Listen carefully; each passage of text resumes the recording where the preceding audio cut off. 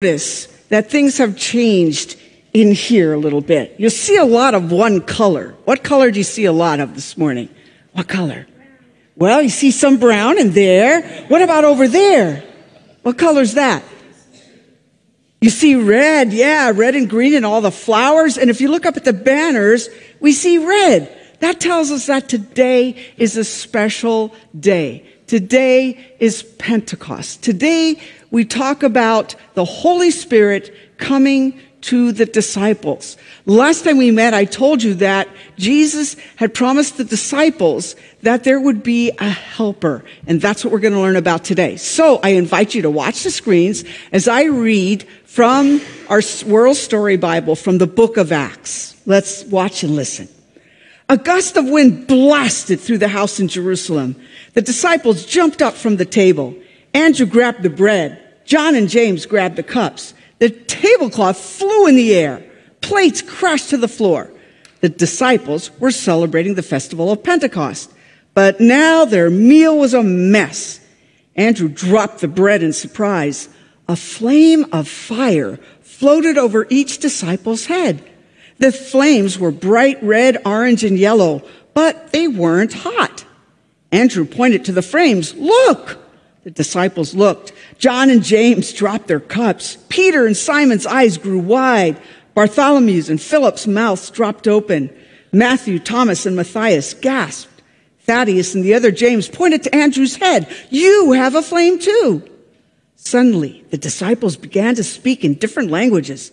Latin, Greek, Arabic, all the languages of the world. They rushed outside. We are filled with God's Spirit, they shouted. God is the ruler of all.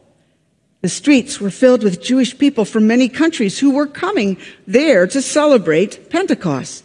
Every person, no matter where they had come from, heard the disciples speaking about God in their own language.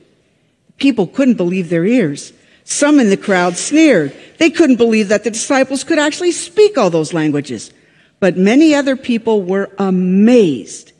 Peter shouted, each of you hears our words in your own language.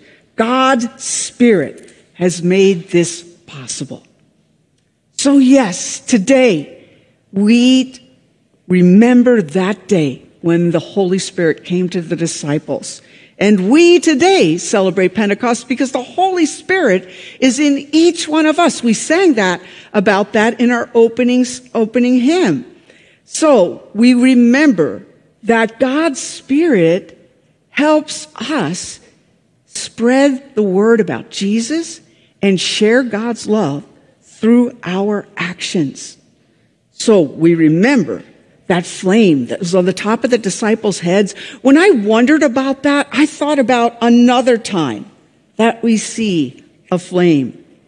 And it's when we're baptized.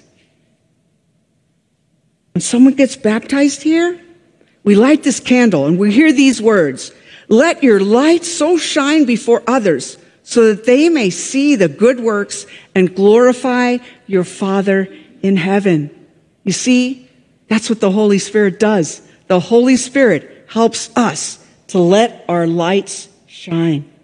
Well, today's the final day for our reverse Easter basket. We remember all the stories about Jesus. And last week we put in a figure that represents each one of us because now we can teach others about Jesus.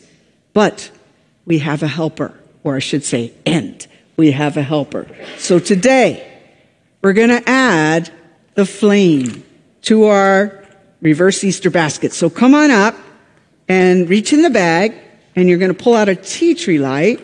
And on the bottom, there's a switch. So go ahead and flip the switch, turn it on, and put it in the basket. Then you may return to your seats. You may come on up. And I'm going to invite each one of the confirmands to come over here and do the same thing because today we celebrate the Holy Spirit working through each one of you. So come on over and grab the bag. They didn't know I was going to do that. I didn't know I was going to do that, but I think it's appropriate. You want to put one in? We're all children of God.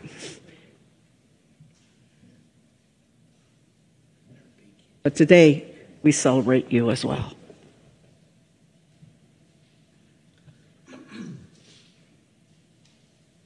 There you go.